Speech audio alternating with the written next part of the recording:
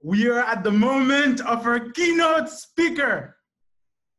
Nous sommes arrivés au moment de notre keynote speech. Et là, les créatifs qui sont là et les développeurs pourront maintenant échanger avec Ime. So Ime Archibong, the head of product and experimentation and former vice president of product partnership at Facebook, is connecting with us on Zoom to connect with Haitian pour parler avec Haïtien. Monsieur Justin Francisco, monsieur son monde qui est vraiment important au niveau de Facebook. Il y a un monde noir qui a vraiment plus valeur, qui a plus haut statut under Facebook, en compagnie que nous tous connaissons, qui déjà veut dire pile à travers le monde. Et monsieur passionné tout pour communauté, monsieur passionné tout pour créativité autour du monde. Mais fait nous connaître que il était venu à Haïti déjà. Il était venu en mission secrète, sans personne ne peut même connaître s'il est un touriste ou pas. Monsieur était venu, monsieur était exploré Haïti, il était posté sur Instagram, Citadel, et Jacques Mel, et il était visité Sakala dans Cité Soleil. Donc, il met ouais Haïti, il vient à Haïti déjà, et c'est ça qui fait nous vraiment fiers qu'il veut reconnecter avec la communauté. C'est une opportunité pour lui-même capable vraiment connecter avec nous. Et nous, c'est un membre de Facebook Developer Circle, qui c'est un cercle de Facebook en Haïti à travers Banj. Et Circle, ça très actif. Il y a un Circle qui est plus actif dans le niveau Amérique là. Et c'est justement comportement ça et tout le travail qu'on a fait, même avec COVID-19, que nous avons tourné tout le bagage online, qui était vraiment justifié que nous étions capables de gagner attention au monde aussi senior tant que Ime. Ladies and gentlemen, we're very honored and proud to introduce to you Haiti, Ime Archibong. Mark, thank you. Excited to be here. I appreciate the invite and really excited to engage with everybody. I got the opportunity ahead of time to read through everyone's background, so have a good context and perspective on who's in the room, who's me asking questions. I'm really eager to get to that. I often notice that with small rooms like this, being able to actually hear from you and what's top of mind for you is actually the most meaty part of the discussion. So I'm gonna get to that as fast as I can, but just a couple of different things maybe up front. I tend to usually consider myself a global citizen, but woefully what Mark's introduction reminded me of is I speak one language. So I don't know how global you can consider yourself if you're only armed with one language. But truly, I was born to Nigerian immigrants in the middle of the United States. I was raised in the United States on the southeast side. I got to do my studying and my training in the northeast part of the country, where I went to a school that definitely had a global population and definitely got exposed to people around the globe. My first professional job with IBM took me out to Arizona, which is in the southwest corner of the United States. And then I reside here now in Silicon Valley, San Francisco, which is on the west coast of the United States. But between work and travel, I've had the opportunity, really the privilege to have visited over 100 different countries over the course of the last few decades in my life, which has been amazing. And definitely a memorable trip was in 2017 when I made my way out to Haiti. And it was one of these trips that was supposed to be probably more tourism and travel and vacation, but quickly evolved into a work trip. And I consider it a privilege that what I do on a day-to-day basis is what I love. So it's no surprise that some of my personal time blends into my work time because I'm pursuing that same passion. But as I started to reach out to friends that were connected to the country and who had people in Haiti, I was asking around, I was saying, I really want to understand what the local tech talent is doing in the region. Can you connect me to folks? Can you connect me to folks? And before I knew it, I had a full week of meetings, including one where I got the opportunity to meet Mark and was exposed to the local tech ecosystem. In additionally to that, I think the potentially surprising thing for me at the time, but I also got the opportunity to be exposed to creative talent in Haiti too, whether it was watching music or talking to some of the musicians in Port-au-Prince. Got to walk around clearly the art district down in Jacmel and exposed to some of the artists down there that are doing some amazing work. I jokingly say that the culinary arts was the thing that I really fell in love with when I was down in Jacmel. Honestly, one of the best fish meals that I've ever had happened on a small local beach off the 41 just east of Jacmel, and that'll always be memorable for me as I think about that trip and that travel. But you know, honestly, being surprised and then inspired really by the local tech and the creative talent in Haiti was a blessing. I mean, I think that both creatives and technologists have a lot in common, right? right? You tend to have a bold vision or a story for what the future is going to look like. And you are going to use all of your talents, your tools, and your techniques in order to move your community, your friends, your family, and to inspire the world to kind of realize and see that future vision. In addition to that, I think that there's some stuff that is fairly unique to Haiti that the rest of the world is waking up to right now. But like some of the best creative works that I've ever seen, experienced, and then some of the most interesting and most innovative technologies that I've ever seen have mainly come from two things: really hard constraints, right? Here is your guardrails of what you can do and what you can't do. Get creative within that space and that constraint. Or some type of personal proximity to a people need or a people challenge, or, you know, I'll name it pain too sometimes, that in addition to all the beautiful, wonderful things that drew me to Haiti in the first place that I experienced when I was there on the ground, there are hard constraints and there are some real challenges that you guys are proximate to on a day-to-day basis. But that, in my opinion, if anything, prepares this community, right? This community of innovators, of creative talent, and also tech talent to tackle what's happening right now in 2020. I don't know that the world was ready for it. I don't know that I personally was ready for what 2020 has brought in these first 6 months, but it really has introduced some really hard constraints in the form of a global pandemic, right? Everybody is dialing in right now across the world from Zoom and working from home, in my case, my kitchen table. But that's a hard constraint that now it's time to try to figure out what are the different creative and innovative things that we can do in that space. But then I'd also say that more recently here in the United States, which we now see is going global, is this awakening and this reckoning where we are more proximate to the pain that Black and brown people have felt around the world in the United States for a long, long time. So both this global pandemic and this racial injustice awakening that's happening, I believe that the talent across Haiti is probably well positioned to start tackling some of those. On the constraint side, when I think about this global pandemic, and I think about some of the interesting creative things and the technical things that I'm seeing emerge, the first that pops to mind for me is when COVID first started to accelerate its impact in the United States, and we started moving to a space where we were sheltering in place. Really quickly, one of the things that we noticed at Facebook was there were large populations of our employees that just wanted to figure out how to help. I'm an engineer, I don't know what to do, but I want to help. I'm a designer, I don't know what to do, but I just want to help. And I started making calls around to some of our industry peers, whether it was Amazon, Microsoft, Slack, Pinterest, kind of you name it, some of these big other industry peers out there, they were all hearing the same thing from their employee base. So we were able to coordinate a hackathon, a global online hackathon built for COVID-19, which attracted over 19,000 developers, technology like lovers that wanted to build and wanted to do something for COVID-19. By the way, those folks came from over 175 different countries around the world. So again, everybody wanted to chip in. And over the course of 2 days and then a weekend, what we saw emerge was 1,500 different ideas, project proposals that a lot of the developers had worked in conjunction with some big organizations like the World Health Organization, like CZI, Chan Zuckerberg Institute, which is working on science and working on eradicating disease over the course of our lifetime, to really come together and really start to tackle some of the COVID crisis and kind of the global pandemic that we were facing. On the creative side, we saw something similar and something that I thought was fairly exciting across our platform. So, you know, what you saw was musicians, you saw the DJs taking to social media and realizing how much music heals, right? And using tools like Instagram Live, Facebook Live, to truly just do DJ sets from their living rooms to millions and millions of people around the world. And this continues to go on, and something has been fairly inspirational and exciting for us. In addition, of course, to just healing you know, some of the pain for millions around the world with music. They were also able to generate income for themselves. I know many of them also ran fundraisers for SMBs and the small businesses that were getting impacted by the sheltering in place. But in addition to that, a lot of the nonprofits who were trying to tackle some of the work on the health side, and now more importantly on the racial justice front.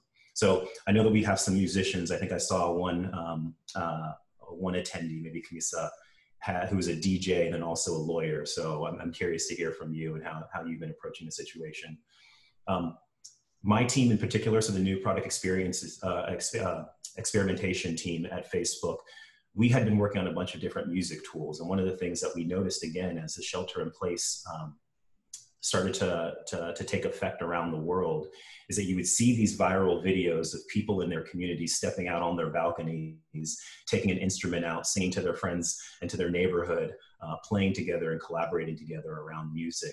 So we accelerated this product that we were working on called Collab, which really was trying to let people, regardless of where you were physically, collaborate on a piece of music. And that's out now. So I encourage people to check it out. But again, one of the interesting strategy changes and kind of the things that we accelerated as a result of these new constraints that 2020 brought us.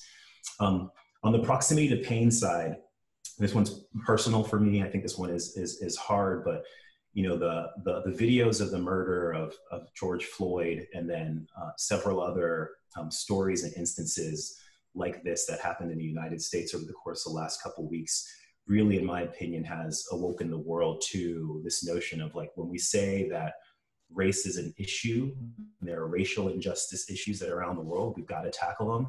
It is now top of mind, and it's conscious for everyone. So this proximity to real pain, the pain of our communities, is something that has also, in my opinion, triggered both technologists and also creative talent to step up and really figure out how we can lend our talents, our tools, our services to fixing things. Again, anecdotally, internally, when, you know, and we as a company, it's deeply one of our values to try to figure out how to be on the right side of history when it comes to this fight against racial injustice. We asked employees, again, what ideas do you have? And within a couple of days, over 700 ideas were generated. And these ideas span from everything from policy changes, how we should think about our algorithm, surfacing content, taking content down, all the way to really substantive product experiences that we could be building and that we could be doing. One of the ones that we were able to sprint on very quickly was just the simple notion of ensuring that Black voices, right, the people who were the most proximate to some of this pain that was happening, were elevated in this global conversation that was now happening around racial justice. So we launched a Lift Black Voices hub across Facebook. We pinned it to the top of people's news feed so that you had the opportunity to hear from Black voices on this particular topic. And that was in the form of video, news articles, public figures who were posting to Facebook or Instagram, local figures who were posting to Facebook and Instagram, just to ensure that people were getting access to that content and getting access to the Black voices in the conversation. That also bled into an opportunity for me to work with the creative community.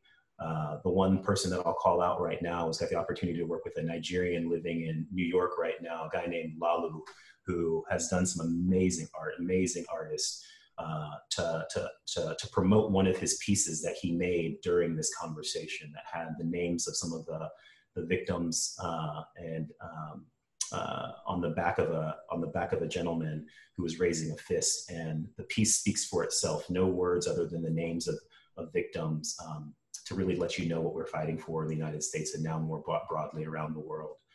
So I could go on, I could ramble forever. Like I say, I think the most important piece of this is the Q&A piece, and I'm really excited to dive into this with you guys. But in closing, I know that many of you are beginning right now, Mark, as I see you come back, to be thinking through what projects you're going to tackle and you're going to work through during this particular program. And you know, my only steer and my maybe only challenge to the group is really to think about those two things that I've introduced. Like, there are some new macro constraints that 2020 has brought the world in the form of this global pandemic.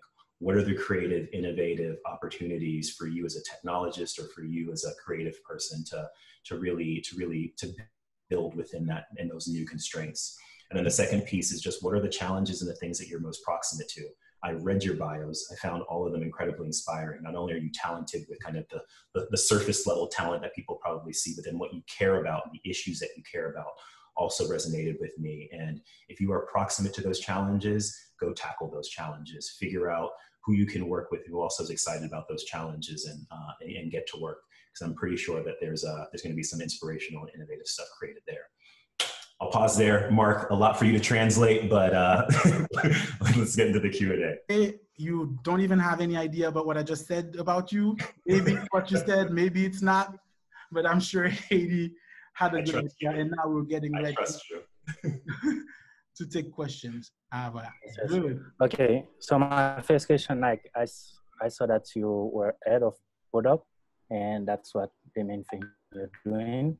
So my question is, how do you go from your personal workflow for getting from the idea to a product, maybe to start working on the product, like your thought process? How do you get the idea, develop it, and getting input? Like you just have an idea right now, and then what will be your workflow to get it, maybe not the product itself, but ready to start working on it?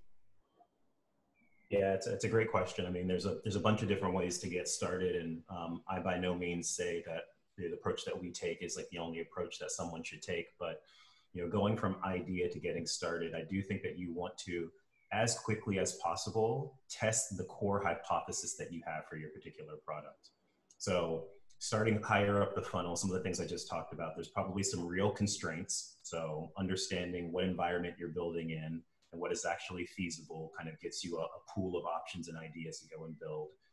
I think that for any brand new product, I go back again to this notion around being proximate to it. Doing product is so hard that you're going to need the energy that's going to come from within in order to make it happen. So choose something that you are energized by and you're proximate to.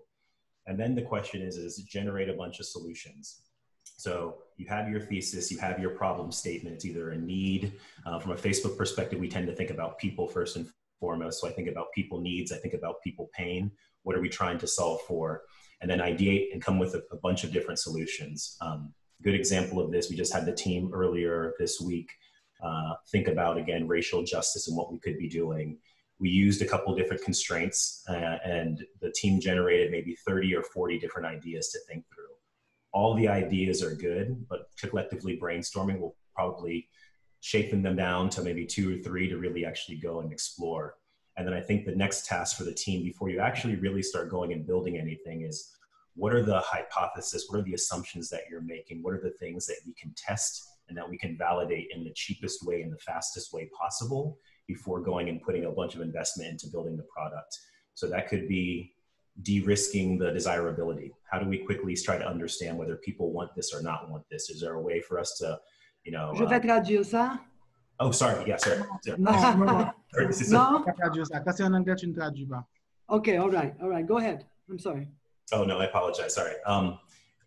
So yeah, de-risk the desirability. Are there people that actually want this product or not want this product? The feasibility. So technically, can you actually pull this thing off? And then ultimately, if the product needs to have a viable business model, is there going to be a business model that you can put into place to sustain and build the product over time? I'll pause there, though. I apologize for not giving space for translation. We'll get the next question from Néhémie. Néhémie, tu peux parler anglais ou bien français comme tu veux. Ok, je suis là, une bonne correction, Nico. Oui. Alors, question, c'est concernant le projet collaborant. Est-ce que, puisque lié directement avec créatif, comment vous faites ça pour un projet? Est-ce que vous prenez des créatifs d'autres pays ou bien vous juste une idée? Alors, implication directe créative que vous prenez dans le projet. Okay, well, my question is mostly about the Collabo project. And do you work directly with the creatives, or do you work with other countries, or do you receive the ideas first?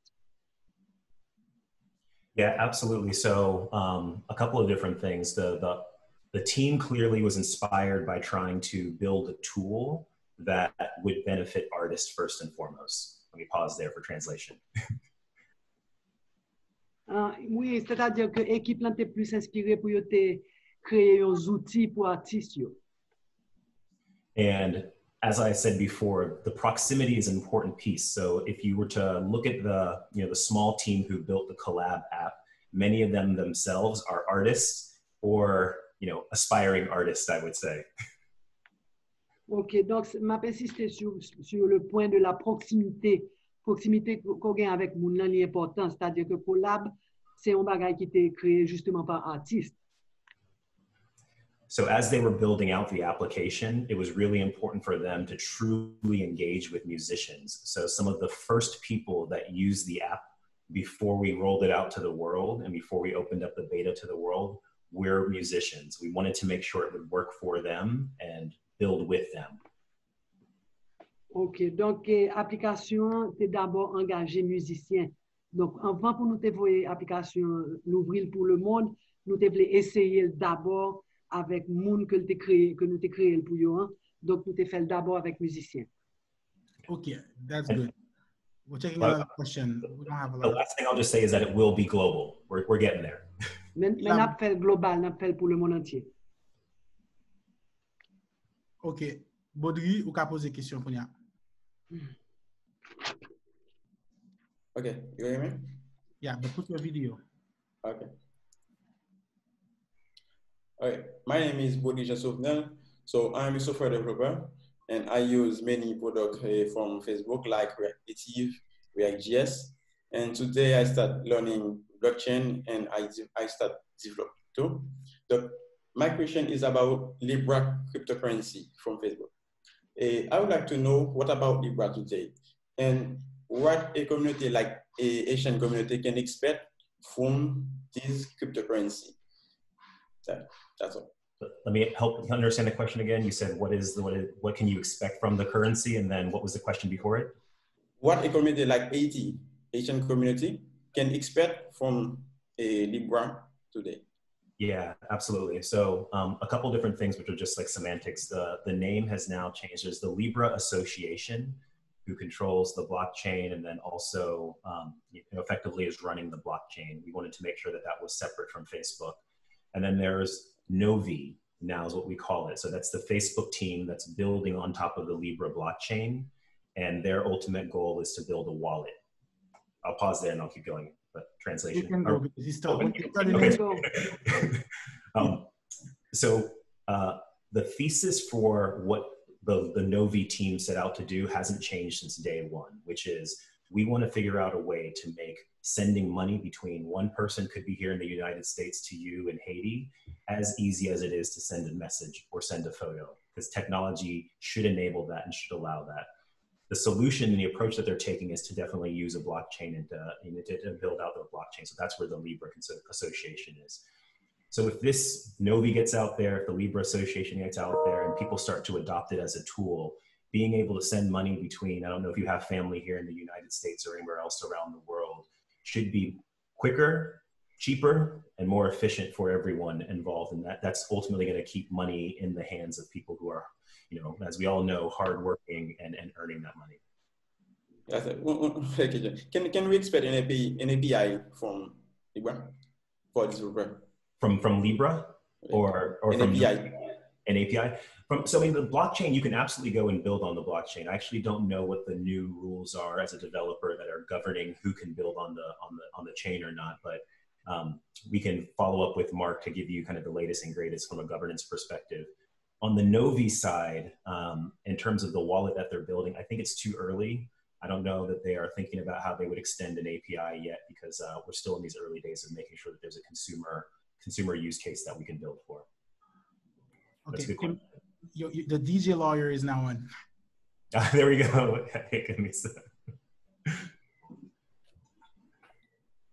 You're on mute. Hello. Hi, Miss Howard. Thank you for noticing my profile, and it's really an honor. And during this pandemic, balancing being creative and being a lawyer also has been very challenging. And of course, being able to DJ online has been a light of hope for me to do what I do, because I can be in contact with my fans, I can be in contact with the public. Really using the tools, the online tools, Facebook has been really helpful. And I don't really have a question, but I look forward for the platform, for Facebook to be more friendly to help me be online more easily. And I'm sure the developers are working toward that, because this situation really helps see what works, what didn't work, how to make the platform more friendly, as I was saying. And I look forward to continue being live on Facebook. Thank you. Awesome. Yeah, no, it's it's funny, both as a DJ and also as a lawyer, you get this, which is, new constraint is given to the world. You're seeing these beautiful creative things happening where DJs are spinning sets for hours on our platforms. But then you put on your lawyer hat, and you know all about music rights. And, exactly. And so I look forward to doing during this creative tech lab, being able to balance both the lawyer side to bringing ideas, because it's very challenging for the copyrights in Haiti, and I look forward to put that in service also in my creative side as a DJ.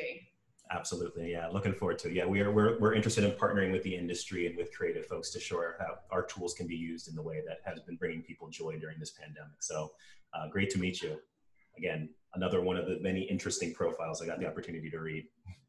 I'm going to take 3 questions in a row because we are short on time and we have to start the other panel. So I promoted everyone who raised their hand the last batch. You can all turn up. You can all turn on your video now, and then you can ask a question one after the other. Angie, Oliga, all of you. You can make it a panel. You can all turn on your videos so Ime can see all of you. So Oliga, go first.